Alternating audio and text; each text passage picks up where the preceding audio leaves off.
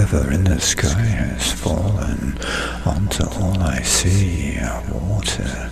Gravity keeps calling back towards the sea, from the mountains to the ocean, and everywhere between.